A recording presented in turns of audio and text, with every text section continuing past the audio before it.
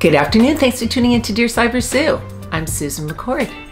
Today's topic is, I'm lonely, but I'm too angry to date again after a breakup. We go through many emotions after we are getting through heartbreak. And one of the good things here is when you get to the anger stage, you're usually coming out the other side. Because when you're angry, you're not feeling as much of the love and missing that person, because you're now understanding and dealing with the aftermath of what transpired. And sometimes you're more angry at yourself because maybe something you allowed to happen, maybe something that you ignored with red flags. And so as you walk away from your relationship, you're sitting here going, what did I do that for? Why did I not see this with this person? Don't beat yourself up over it. It's really something that we all go through in our lifetime. We all deal with the aftermath of a painful breakup. If you don't deal with something like that in your life, then you're not experiencing the things the way you should. Because each relationship you go through, you should learn things from. You don't want to continue bad behavioral patterns. So when sometimes you get angry, it's because you're just trying to deal with and understand all the stuff that led you to the end of your relationship. That's okay. Anger in small doses can be a good thing, as long as it's not directed at someone else. Because remember, you are in charge of who you bring into your life. That is an important thing to remember. So if you are angry at the person, and not taking any responsibility from the breakup, you will be stuck for a lot longer. It's very difficult to get through a breakup when you're in the sad stage, because you're holding on to those really good memories. You're holding on to the great things that you had together and you shared together as a couple. The problem is, if they were really that great, you'd probably still be together. And that's another thing to think about with each stage that you do go through when you are trying to get over a past relationship. I always suggest, if you're not a great communicator, to just jot down things that go through your head during the day. Make a pros and cons list. Just make a list of what you're feeling every day when you get up. Because the less time that you put energy into thinking about your ex, you will be able to move on faster. And sometimes just writing it down actually is therapeutic for you. And this is especially if you don't want to go see a therapist or you just want to try and deal with it on your own. I get that. Sometimes you just want to take the time and try and understand what happened. Sit down in your own quiet time and just rehash everything that went on. Make notes. Go back and read those notes. And every day add a little bit more to it. This will really help you because it takes away those deep-rooted feelings you have that you're stuck in because you miss your ex, but it also gives you clarity as to why you're not with them. Take time to focus on you. Be selfish. Get some self-care. Go for massages. Go for some kind of pampering that you might like to do that you don't do very often. Something that just makes you feel good.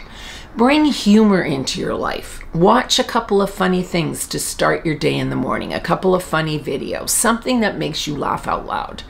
Because these are the little things that bring you closer and closer and closer to removing yourself from missing what you had with your ex. The more that you sit there and you pine about what you had with them, the longer you will stay stuck. So the less time each day you put thought into your past relationship, your past partner, is more time that you will be able to put into getting and moving forward. Be intelligent about what happened. Don't hold on to the ego part of what happened because maybe they broke up with you. Sit down and say to yourself, were we really a good couple? Should we have been together? And you'll start to see what I'm talking about. But you have to take the time. No dating, no getting back out there right away. Just take the time to understand why you chose this person in your life, what you learned from this person, what bettered you by being with this person, and what maybe was harmful, maybe hurtful, maybe something that just wasn't a good fit, and understand why it wasn't. Every time you go through something like that, it does build strength. It makes you stronger. So learn from that and change course. Go in a bit of a different direction. It doesn't mean you have to uproot your entire life, but just try something different. Bring new things into your life because those things didn't work. So don't repeat a pattern. Really, really be aware of that.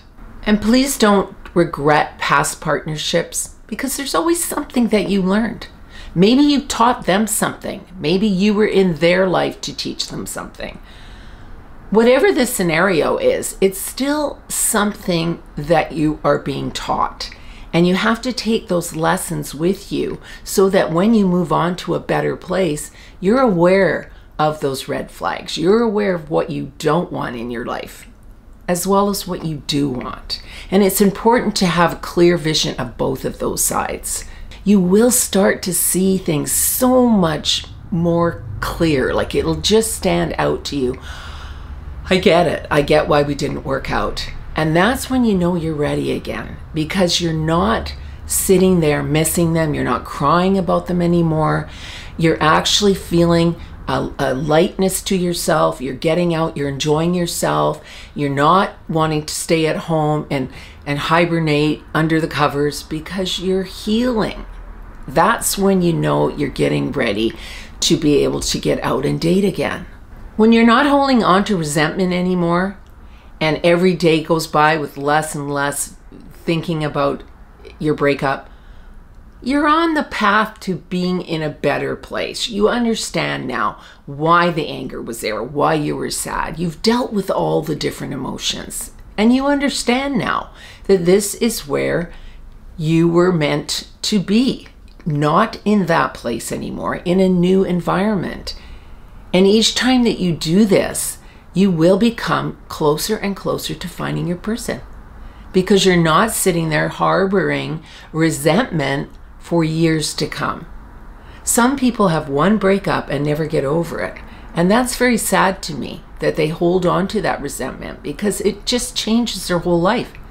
They don't find happiness because they're stuck in that place. You also don't feel any time restraints. There's no pressure to be in a relationship. You want to meet somebody, but you don't need to meet somebody. You're quite comfortable being alone and being independent, but you also enjoy sharing your time with somebody, and you want to find a partner that you can be in love with again. These are all really healthy signs that you're ready. You need to always be respected, and you need to feel that you have a reciprocated love with somebody. Thank you so much for tuning in today. Please subscribe if you haven't already done so, and please click like on the video and leave any comments you have. I love hearing from you. Thanks so much.